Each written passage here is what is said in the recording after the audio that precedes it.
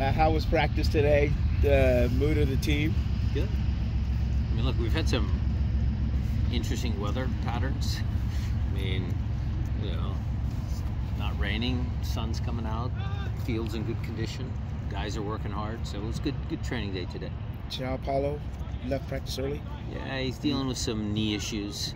He's got a little swelling in there, but he should be fine. How is Reed looking? Reed's looking really close. I will have a discussion with the guys about his participation in training either today or tomorrow in full. Tomorrow or Thursday in full. And if he can complete at least one day of full training and fitness test, I'll put him on the bench. Looking back at the film from about what happened in the first 20, 25 minutes or so. Oh, I think they outworked us. I mean, we worked today on the tactics of what worked in the first game, what didn't work in the second game. I think those were minor tweaks. I think we have a good game plan. The teams know each other well. I just think that if you look at the two games, in the first game, we made plays. They didn't. You know, Ferreira's Cup, you know. And then the game down there, they made plays. We didn't. Made one, you know, fortunate back pass. Jordan made that play through his strength and power. But then there was an offside. There was a ball that knew who played to Christian. There was a scramble. There was Obed's run. Raul get his toe on it. We didn't make that second play to get us to 2-2. So you credit them. You know, they made plays, and we didn't. You list off the chances there. Raul's PK that could have been. They went to VAR on that. What did you see on that play? How do you read? Well, I saw that Raul got his shirt tucked. And in a lot of other games, that's going to get called a penalty. But the explanation was given to me that, you know, he wasn't going to get the ball. The goalkeeper caught the ball, and so that's why they elected not to do that. Now, I would say, well, what if the goalkeeper, you know, went through his hand or something happened, but then maybe he calls a penalty if that does happen. I mean, it's kind of a gray area. I mean, I don't know all the rules in the NFL. You know, I don't know any of that, but, you know, I've seen that called. Let me tell you that. What would you say are kind of the lessons learned from match 2 as you look ahead to Friday? Well, just making sure that the guys come out with the right energy. You know, we gotta make sure that without exposing ourselves, that we come out on the front foot and, you know, play the way we want to play, dictate tempo, up tempo, good transition moments. You know, we're gonna work on our set pieces tomorrow and Thursday. You know, be a little bit more dangerous there, cognizant of that. It appeared like you guys had more trouble with their press in the second game than you did on the first game. What were your takes from that? I think you had, you know, Josh was doing a good job the last couple of games of getting forward, but his first job is to kind of command the middle with JP, and I think we lost a little bit of the middle of the field there.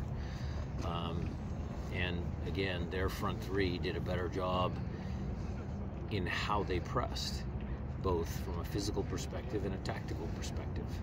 So we'll make adjustments to that, and we'll see. It seemed like Jordan and Raul up top didn't quite work as expected or as you wanted it.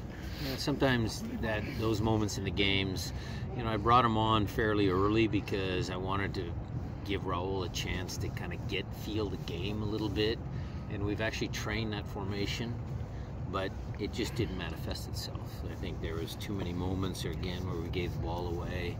You know, we didn't have anybody really truly on the left-hand side. I mean, knew who was out there. But there were some challenges with that for sure. Jackson suggested maybe one of the lessons he takes from the turnovers was that just be a little bit more willing to kick it away. But how do you go about balancing your strength, which is sometimes playing through those moments, pressure, yeah. and with, you know, not knowing when to take risks? Well, that is the trick. I mean, that's gonna make him go from a really good MLS center back to maybe a really good center back somewhere else. I mean, that's the decision making that he has to learn. I think it's true with all the young players. Look, Josh is super talented. Obed, they're super talented players. They can wiggle out of things. But when is it the right moment just to play simple one touch, connect the pass, and go the other way? You know, that's what those guys need to have, that little bit of, you know, game experience to push them to a higher level. So that's not something they can hone in practice, and you trying to simulate that. Yeah. I mean, the coaching staff did a drill the other day where, you know, the two pivots couldn't move out of a box, you know, and they got to play in that area of the field, and they limit touches in that area of the field just so that they play faster. I mean, those are the things we do all the time. But the game experience is what really they have to get at. Jackson said that what he recognized was they were forcing him to his left side. Yep. So is that something where you need somebody else to kind of be an outlet pass for him? So they can just bump it in there and go out, because Ferreira was taken up that angle. When a player goes from such a good game like Nuhu did to a game where he struggled in the second one, do you take some time this week to talk to him or anything like that? And what goes into that? We already had that conversation. That's done and dusted. Another thing, it seemed like whenever Dallas played in a deeper block, Jordan kind of struggled because there's no space for him to run into, as maybe pivoting in link plays and necessarily his forte. Are you concerned that Dallas is going to come in and play in that deep of a block and make you guys struggle there? Yeah, he can do it. Look, if the wide guys are effective, you know, and Jordan's strength is maybe not link-up play, but he certainly can. I mean, he's got a big frame. He can pull defenders off. But if Jordan's occupying the two center backs and your wide play and you're changing the point of attack is good and fast, then he will do what many good forwards do, is stay central, and hopefully he gets good service. And you saw his heading ability in game one. You see his ability to get beyond players when the ball comes on the floor in behind the defense. He has those things in his toolbox. So maybe he doesn't have that here on top of the 18, but he certainly has stuff inside the 18 to be effective.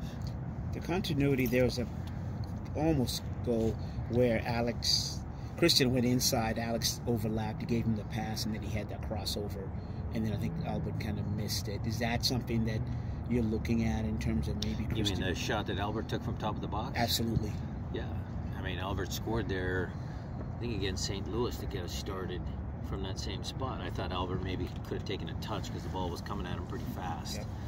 But look, Christian and Alex, I've said it enough. I mean, they practiced that stuff in their backyard when they were 8 and 10 years old. I mean, they got a good sense of where one guy is, the other guy's going to go here, and vice versa.